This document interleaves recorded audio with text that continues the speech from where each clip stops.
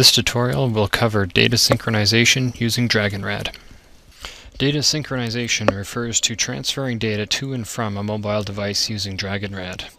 A synchronization rule defines a set of policies, including SQL query definitions for selecting, updating, inserting, and deleting data from the database, upload conditions which define which records on the device are selected for upload, deletion settings which define when and how data is deleted from the device, notification settings, these define how the user is notified when new data is received on the device through a synchronization rule, and finally scheduling settings which can be used to run synchronization rules on a periodic basis.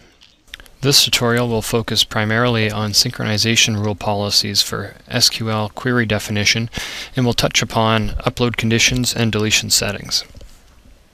The synchronization sequence can be broken down into 4 phases. The first step is uploading new and updated records from the mobile device to the database.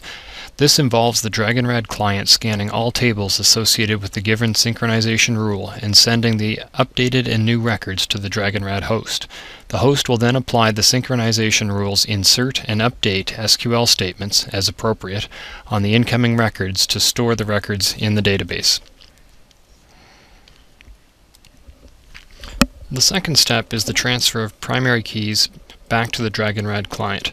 This is for new records created on the device which had been using temporary primary keys. Acknowledgement for the insert and update statements are also sent back to the mobile device. Once the primary keys are sent back to the DragonRad client, the client will update the applicable records so that they may be referenced by their proper primary key in the future. If records are to be deleted after upload, by setting the automatically remove records from device after upload flag, the deletion occurs after acknowledgement is received from the server. The third step in the synchronization sequence is to request data. This is done with the select SQL statement. This request can be dynamic in nature, in which case fields from the current screen are sent to the DragonRad host and mapped into the select SQL statement. Note that for fields to be sent during this phase, they must be bound to a table by setting the data table and data column properties. This allows the DragonRad host to properly handle the fields by their applicable types. Any existing data on the device can be removed before this request is made by checking the Always Remove Records from Device Before Download flag. This is particularly useful when performing a search, as it ensures any old search results are removed. The final step is simply to receive the records from the database, store them internally, and update any associated user interface components.